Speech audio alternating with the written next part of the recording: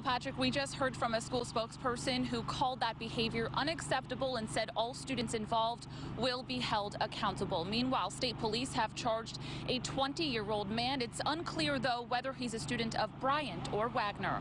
Take a look at this video that our cameras caught inside the Chase Athletic Center last night. It shows chaos breaking out on the stands between Bryant and Wagner students.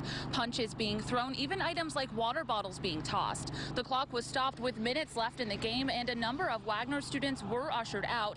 This did result in one arrest, a 20-year-old man by the name of Connor Gleam from Raynham, Massachusetts. He was charged with disorderly conduct and obstructing an officer in execution of duty.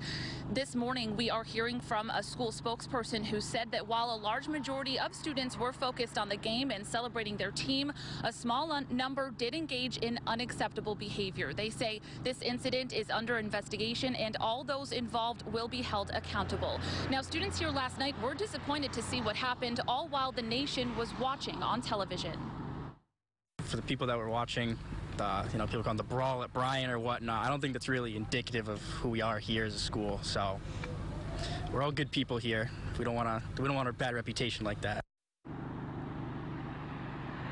Now, as for Bryant's basketball team, this ordeal last night didn't affect them at all. They're heading to the NCAA tournament for the first time in program history. And as for that student charged, he has since been released. Live in Smithfield, Amanda Pitts, 12 News.